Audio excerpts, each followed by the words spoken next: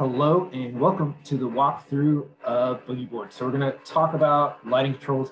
It's going to be real quick, simple, and easy. So lighting controls, as you know, are just really tedious, right? You're putting a couple switches next to each and every door, some aux sensors, and you got to figure out all your spacing, all that kind of good stuff.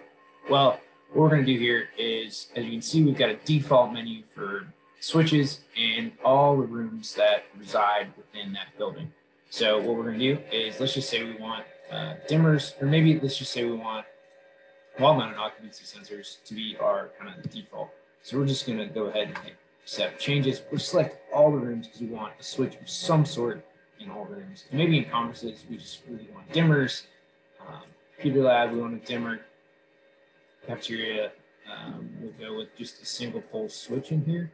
And we'll just put two in the computer lab, conference room, that's fine. Actually, we'll probably have two different sets of lights. Within a drafting room, dry storage, aux sensors are great for those. Electrical room, we just need a single pole switch. Construction room, aux sensor. Actually, let's go with dimmers, two in there. Library, we'll just do a single pole switch. Lounge, single pole. Actually, the lounge will probably have some aux sensors. Again, we're just going through this list and doing like what we would do for each of the rooms as we go through. Instead of going through the model and deciding what we need to do, we'll just do it all here. Simple list and quickly, easily go through, right? Single pole in here, open office, we'll put a couple of dimmers up, storage, aux sensors great, aux sensors great, aux sensors great. And then we'll go in here and we'll again select our kind of default family. So we want build technology, 360 pattern, and a 25-foot diameter, 12-foot radius is about what most fixtures you can do. We'll just go ahead and select everything, but let's take a look over here.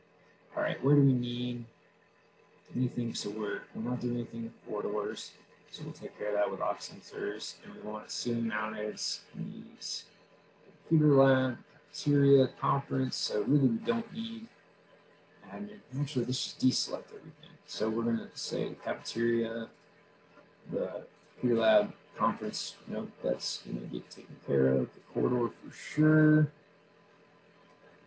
Drafting, instruction rooms, library, lobby, lounge. We'll take care of those. Make sure that we're in line here. Again, you can go back and forth, really simple, easy. So maybe not the lounge, maybe not media, hopefully not the office. Oops, in the office, we want some dimmers. So we'll go ahead and put them in the office. Don't need them in the lounge, in the lobby. So we'll put them in the lobby. And then we'll, uncheck that one, lounge.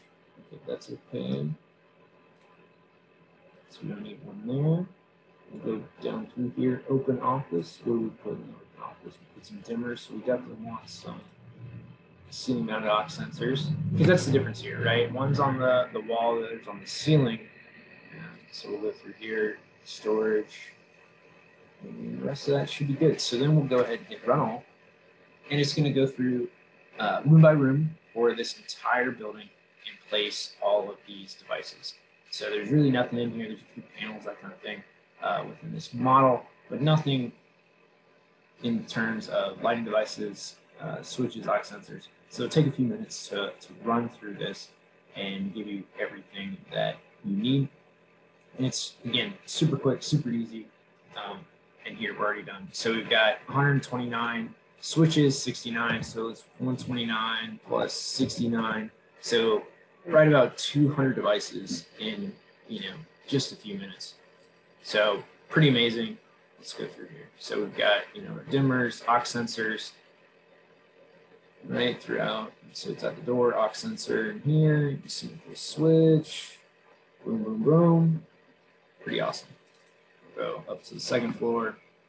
Again, same thing for everything that we laid out, right? And like here, there's not anything because it's a current wall. So you'll still need to go through. But we did have, here's that aux sensor for the lounge that we placed.